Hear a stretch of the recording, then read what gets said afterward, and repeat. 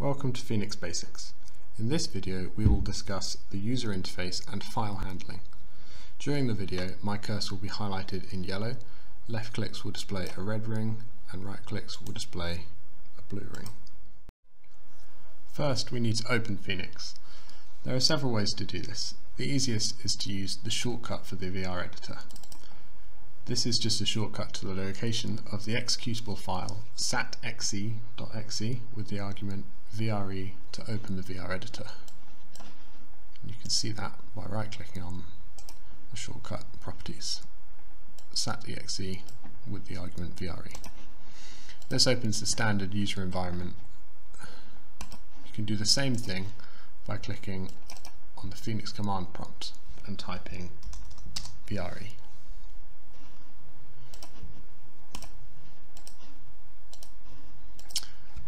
For more advanced users, you can also write a short batch script. And this will allow you to change the working directory which PHOENICS starts in at the same time as opening it. This is just very simple change directory followed by starting PHOENICS line. If you change working directory frequently, this can save you having to go into PHOENICS and changing the working directory manually. Instead you can just double click on that batch file. So here you can see some extra working files that were produced when we opened PHOENICS. We'll cover those later on in the video. For now, we'll have a look at the user interface. This is what you'll be using most often when you use PHOENICS to produce and edit your model. The main area here is the view window. The red box is your domain. This red and yellow pencil is the probe. These lines down here are the axes. At the very top of the window you can see the VR editor version you're running here, 2019 version 1.1. Below that is the menu bar, and below that is the toolbar. At the very bottom of the window you can see the current working directory, and in the bottom right you can see the cut cell method. There is sometimes a current case file path here once you've opened a case. That's not present at the moment. The toolbar has several sets of icons. First you have the filing and printing options, then you have the object selection and type. After that you have display options for axes, plan view, probe, grid, wireframe, geometry, and then you have the main menu and object menu, followed by some object actions. You've got duplicate, array and delete, followed by some view actions finally, which you can use to manipulate the view window. We will cover the view options, display options, object menu and main menu in separate videos. For now we'll focus on the file menu of the menu bar. This is the most important one for getting started with PHOENICS. First, starting a new case. The first time you open the VR editor you will be presented with the default case, which is this red 1 meter cubed domain in the core module of PHOENICS. Any subsequent time you open the VR editor, it will load the existing Q1 file from your last session. We'll talk about that in a minute, but if you want to start a new case, you can select File, Start New Case, and from here you can change which module of PHOENICS you wish to use. For now, I'm going to stick with core.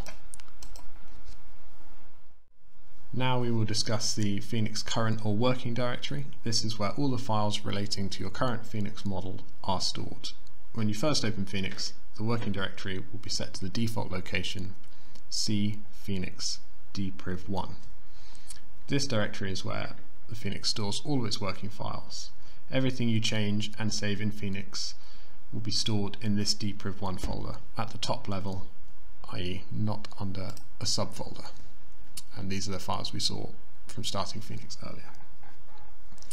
You can change the working directory at any time by going Options, Change Working Directory, and then browsing to where you want. In the last video we introduced the Q1 file as the file which defines the model. It records the complete setup information from your VR editor session. This is the file that we will change the most when you're constructing a problem and is generally the most important. Phoenix uses a standard set of files which we can call working files. A number of these are input files, the Q1 and some others which we don't need to discuss now. The working files also include some output files which contain the results of the simulations and other relevant information. The File menu gives you several options for handling the working files, and in particular the Q1 file. Here we have Open Existing Case. That overwrites the current working files with those from permanent storage. Load from library. This overwrites the current Q1 file with that of a Phoenix library case. This is the same as opening existing case, but uses a Phoenix case rather than yours. Reload working files reloads the VR editor from the current working files. Save working files writes the VR editor data to the current working files. Save as a case saves all current working files, input and output, to permanent storage. It's advisable to do this immediately after every run to avoid any data loss. Save Q1 file as rewrites the Q1 file with the latest model. It is advisable to do this frequently as there is no undo button in Phoenix. Phoenix will write updates to the Q1 file under certain situations. If you go to File, Save Working Files, that will update the working files. When you go Run Solver, that will also update the working files. And if you open any input file for editing, such as the Q1 file, that will also update the working files. So really this dialog box is what you want to look out for. This means that if you make changes to your model in the VR editor and exit without saving the working files, you will lose your changes.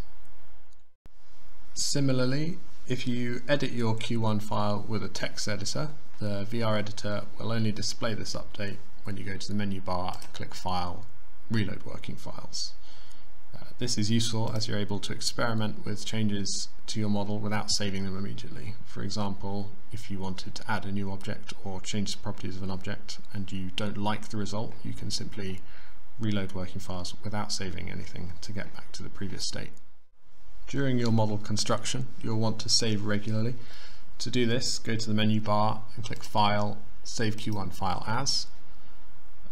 It's important to note that this just takes a copy of the current working Q1 file and saves it as your case name, whatever you decide. File run 0, for example. If I look at that file there, run 0. So that's just taken a copy of whatever the Q1 file was at that time and saved it to run0.q1. When you edit something in Phoenix after that, you will still be editing the working Q1 file and not the run0 Q1 file. It's important to note that there's no undo button in Phoenix, so regular saving is very important. If you do want to revert to a previous model, the best way to do that is go File, Open Existing Case, select Case, and then you can search for your previously saved Q1 file. And opening that will rewrite the run0.q1 back over to the working Q1 file. And again, subsequently, you will be working on the working Q1 file, not the run0 Q1 file. The last important options to talk about are Open Existing Case and Save as a Case. When you run your model, it generates a number of result files. To save these together with your Q1 file, you will need to use the option Save as a Case. This will save all of your working files to permanent storage, and they will be named as casename.filename. So previously we saw run0.q1. If you saved your case name as case1, you would have case1.q1, case1.fida, case1.result, etc. Again, you are strongly advised to do this as soon as you finish a useful run. The inverse of this is Open Existing Case, which we just saw. This takes a set of case files previously saved when using Save as a Case or Save Q1 file, and copies them back over the working files. Again, important to note that this does not affect the case files in permanent storage, and it only affects the working files. It's also important to note that the current working files will therefore be wiped, so if you do want to keep your current progress but also then load an existing case, you will need to save your current working files before you do that. To summarise, we have learnt different methods of opening Phoenix, the basic layout of the user interface, and important distinctions with file handling. Thank you for watching. Please check the description for links to our tutorials, FAQs, forum, social media and CHAM's website, and subscribe for more videos coming soon.